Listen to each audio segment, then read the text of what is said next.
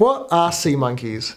Whether you've seen them on social media, your favourite cartoon, or perhaps even in comic books back in the 1970s and 80s, you've probably been left scratching your head at some point wondering, what exactly are they?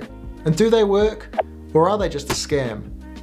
For the last 60 years, sea monkeys have been advertised and sold to children as an instant pet, usually with the promise of these pink anthropomorphic creatures springing to life inside a small plastic tank. But for anybody who's actually bought sea monkeys, you'll know this isn't quite accurate, though somehow this is actually a rare example where reality is even stranger than fiction. To get to the bottom of this, it's important to first understand how sea monkeys work. A kit usually comes with a small plastic tank and the 3 pouches needed to start and feed a sea monkey colony. The process is quite straightforward. You add 12 ounces of water into their tank and then add in packet number 1, the water purifier. This sachet mostly contains salt, but unbeknownst to the children who are usually the ones doing this, it also contains some sneaky sea monkey eggs. It usually takes at least 24 hours for sea monkeys to hatch though, so by the time you add in packet number 2, the instant live eggs, 1 day later, you get the impression that the tiny sea monkey babies you actually put into the tank yesterday have instantly hatched right before your very eyes. It's a simple piece of trickery, and yet it's been wildly effective at fooling and absolutely captivating the minds of children for over half a century. Baby sea monkeys are absolutely tiny, only around 1mm or 1/20th of an inch long, though they do grow very quickly. It only takes around 3 or 4 weeks for them to reach adulthood when feeding from packet number 3, the sea monkey growth food. What's really remarkable is how much these guys change as they grow. In their early naupliar stage, they look very simple, with a small body and a couple of pairs of antennae which are used for both swimming and sensing their environment. Though as they become teenagers, 11 new pairs of legs begin to grow out of their thorax. This allows the sea monkeys to move more elegantly through the water, and they become much faster swimmers too. By the time they reach adulthood, the sea monkeys have grown over 20 times in size. They've undergone sexual differentiation too, where the males have large clasping antennae on their heads, and the females have become elongated, with a large egg sac that develops near the top of their abdomen. So clearly sea monkeys are real animals. But where do they come from? And how can their eggs sit on the shelf of a toy store for years and yet somehow still hatch? What's going on here is an incredible trick of nature, and also very clever marketing.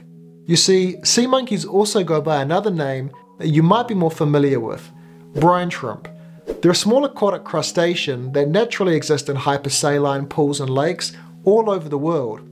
The thing with these salty lakes though is that they're often ephemeral, meaning they only exist seasonally for short periods before completely drying up. The sea monkeys, or brine shrimp that inhabit them, have evolved an incredible adaptation to survive these periods of drought. It's called cryptobiosis.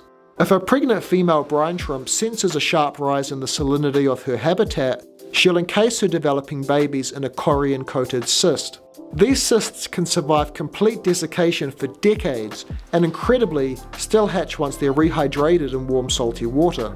In the late 1950s, the founder of SeaMonkeys, Harold von Braunhut, was on the lookout for the next novelty product he could sell to the mass market.